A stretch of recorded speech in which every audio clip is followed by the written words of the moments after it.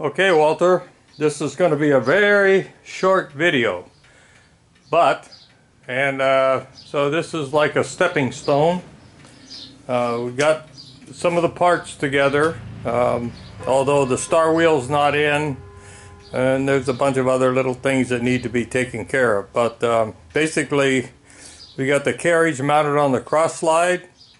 We got the bridge units sort of temporarily fixed.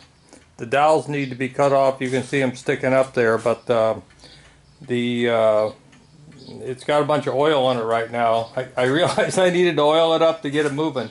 Anyway, I'm going to do a quick demo here.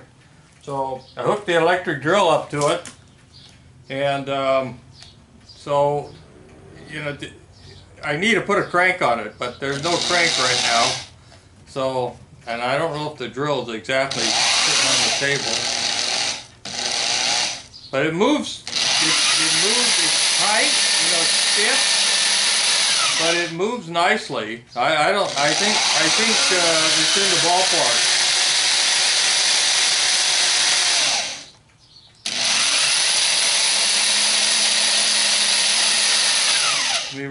Let me run it slow, if I can. I only can run it so slow. So it looks like my Acme nuts are working okay. Like I say, I know everything is tight, but actually I'm pretty sure that once the star wheel's in and the ram, I'm pretty sure all that'll move the carriage without any problem.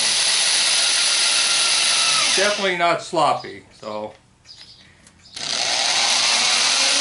I suppose I could lap it in more. I lapped the two bridge nuts. I put the lead screw in the lathe and lapped those a little bit because I had a little defect in the lead screw. That's why I did that. Although it didn't help much, but it helped a little bit.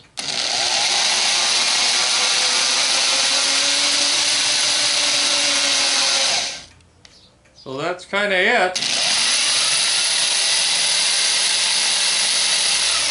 I guess I need to build a crank handle. Maybe that should be the next step.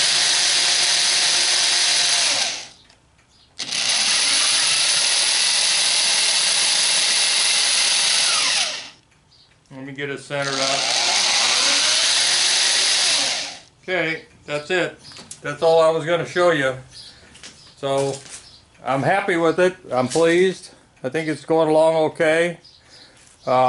Let me see if let me spin it around here if I can. Well, it's awful heavy. Kind of a little hard for me to do. Let me see. Maybe I can.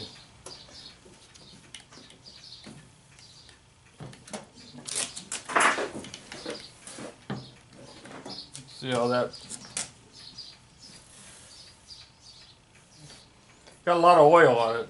I need to wipe some of the oil off, but I needed to put some oil on the ways and stuff to get it to that loosens it up a lot. It running dry, it didn't run very good dry. So anyway, that's let's see now. Let me move it. Let me see what it looks like in the camera. Okay, let's move the camera over a little bit. Okay, let's run it from this view.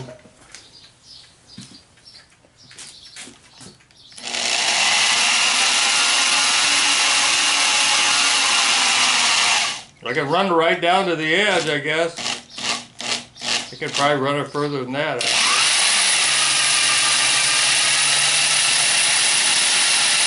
I can't see the other end, but I don't know how far I'm going. Anyway, that's a view from this perspective. Well, let's see here. I guess that's about all I can show you right now. So that's where it's at. I'm not sure what the next step is. Maybe pull the lead screw out and cut the slot for the star wheel, which I haven't done. And I need to build a crank for it. But I got some work to do on this portion before I start on the ram. So the ram's all done, of course, but it's you know, still some touch-up work to get it all working. Anyway, so I'll call off now. I'll post this video and send it to you so you can see what's going on anyway. By the way, I noticed your nuts arriving today, so that's a big hallelujah, finally, you know. It looks like McMaster is bulletproof on the shipping. Just a couple days, and it's from all the way from wherever they ship it from in the US to your location in Canada. So happy with that. Anyway, I'll post this. Talk to you later. Bye-bye.